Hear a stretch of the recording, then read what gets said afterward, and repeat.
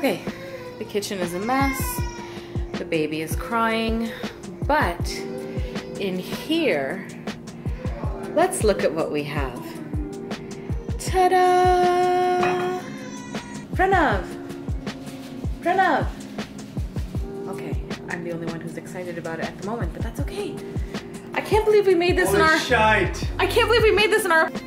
I can't believe we made this in our condo oven. I'm so proud of you. Thank you, Lovey. Even baby is happy. I mean, my bacha ro raha hai in the other room. That's okay, because this bread is a thing of beauty. Boy. The bread looks beautiful.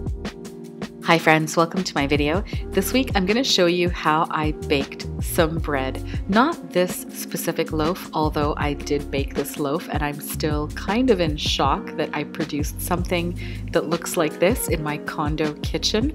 But I'm going to show you how I made this olive loaf. Both recipes use similar ratios and I'm going to take you through all the steps. I'm also going to show you how I planned some of our meals for the coming days. It's a 5-day meal plan featuring the olive loaf. It starts on a Saturday because that's when I have the most free time to spend in the kitchen with my latest obsession, which is bread making. When we entered our first lockdown back in March, I didn't jump on the bread making bandwagon, but this time around during our second lockdown, I am doing all the quarantine baking.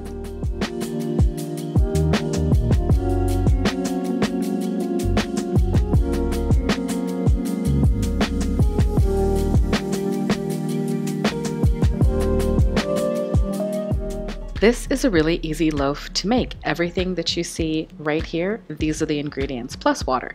We're starting with some olives. I have 50-50 of manzanilla and kalamata, then a bit of salt, some black pepper, a bit of garlic powder, and of course, some quick rising yeast. There is nothing pretentious about these olives. Both varieties came out of a jar. I'm not even ashamed of that. These ingredients are the cheapest, most available ingredients. You can even get them in the dollar store. And this flour is just all-purpose flour. It's not even bread flour. So what we're going to do is we're going to add all of our dry ingredients to a bowl and we're just going to mix them up. You can use a whisk, you can use a fork, you could use a stand mixer if you have one. I don't have one. I'm just going to be using whatever little power I have in my forearm and this bread whisk.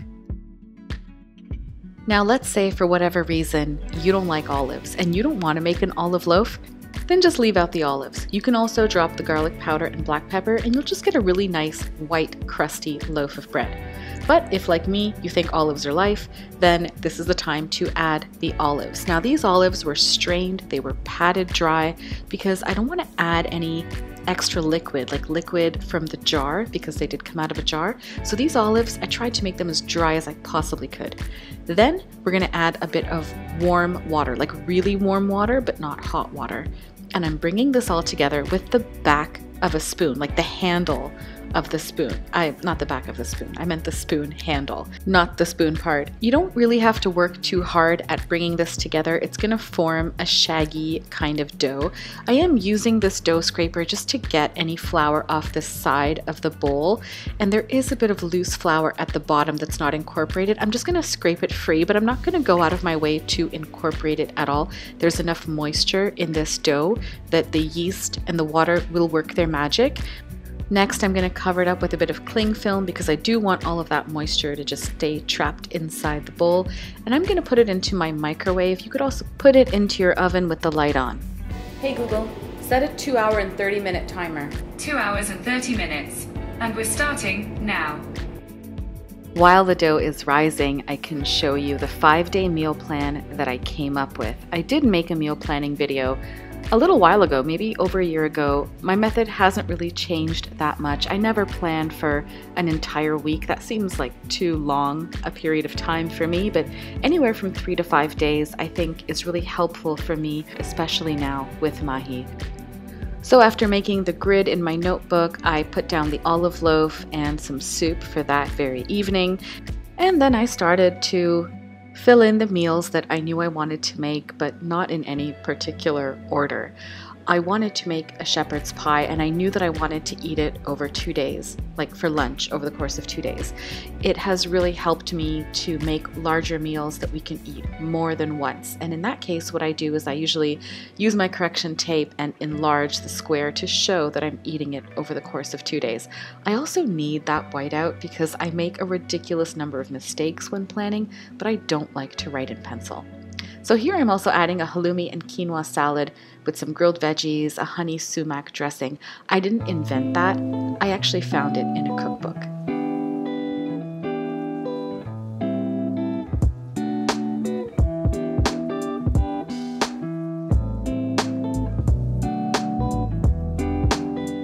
The day before I went to the grocery, I opened up this Canadian Living vegetarian cookbook that I consult from time to time for inspiration and found 3 different meals that I hadn't made before, but which I wanted to try this week. You know, being in lockdown, in quarantine, whatever it's called at this point, can be frustrating. Sometimes I get into a rut with my cooking, so it helps for me to look at a cookbook and get some inspiration.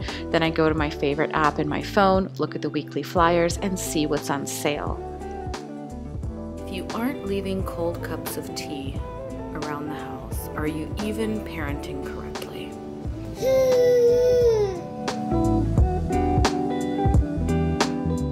So at this point, I am drawing out the meal plan, but I've already done my grocery shopping and I've done it according to the recipes that I'm going to be trying, plus if there were any items that I needed to replace in my pantry or any of my vegetable staples. Now, some of the items that you're seeing here I already have on my channel, so I'll be sure to link them. For example, that munglet and the dhokla. There are a couple of spots that I'm just gonna phone it in, as they say. Lunch on that day was food from outside, so I just wrote bahar ka khana, which means outside food. And then Wednesday evening, I know they're gonna be leftovers, so I'm pretty sure we can just scrounge up whatever's left in the fridge and eat that for dinner. And at this point in time, it's a good idea to check on the dough for our olive loaf and see how it's coming along. It's probably time to preheat the oven. Hey Google, how much left on the timer? 28 minutes and 46 seconds remaining. I'm going to be baking this in my Dutch oven. If you don't have a Dutch oven, you really just need a pot with a lid that creates a good seal. This pot is going to go into your oven while it's preheating, and it's going to create steam inside the pot when you bake your bread. That's going to create a nice crust. So here I am taking my dough out of the microwave. Let's take a look. It appears to have risen very beautifully.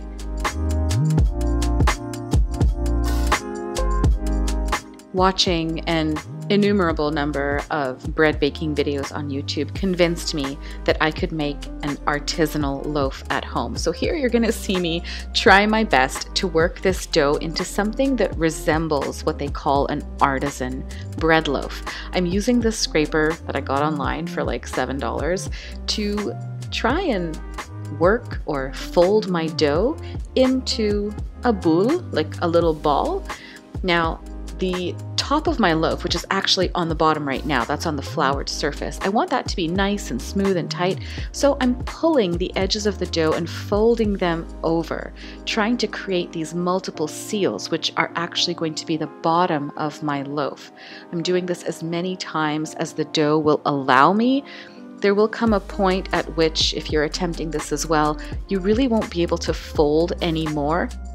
An expert would obviously be able to take this much further than I could, but you know, I'm someone at the relative start of my bread baking journey, so this is as far as I felt comfortable going.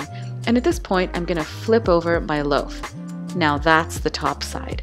It's not as tight as it could be. I don't have as much surface tension as I should probably, but for someone who's not a professional, I was pretty happy with the outcome. So now I'm transferring it onto a parchment paper, just using the same scraper, and I'm trying to, you know, jiggle it into the middle and still trying to sort of perfect that shape, get as round as I possibly could. I'm making a few cuts into the dough. I'm using what's called a grignette in French. I don't even know what the English word for it is. From what I understand, it gives the air somewhere to go in the few minutes that it might puff up before you put it into the oven, and then also in the baking process. I tried to make the cuts as attractive as possible. I'm just covering this up while I wait for my oven to finish preheating. It takes forever. And then as soon as I hear that ding on the oven and I know that it's ready, it's time to remove the Dutch oven and put the loaf, parchment paper and all, into the Dutch oven, and it needs to bake in the actual oven for 30 minutes at 450 degrees. After 30 minutes, you can see that the bread is coming along nicely, but it needs a little bit more color on that crust, so it goes back inside without the lid this time for 10 to 12 minutes. Now when you finally extract it, it's a good idea to just let it sit on a cooling rack for 10 minutes or so while you gush at the sheer beauty of the loaf that you have created. Okay, this is a little irregular, but it's so lovely. I think I am really pleased with the rise. I love the color. It's attractive. It certainly was attractive, and I am a fan of crusty bread, and I'm happy to say that this was crusty. I mean, listen to that crunch. I still cannot believe that I made something like this in my condo oven. Please give this video a like, subscribe to this humble channel, and I'll see you next week with who knows what at this point.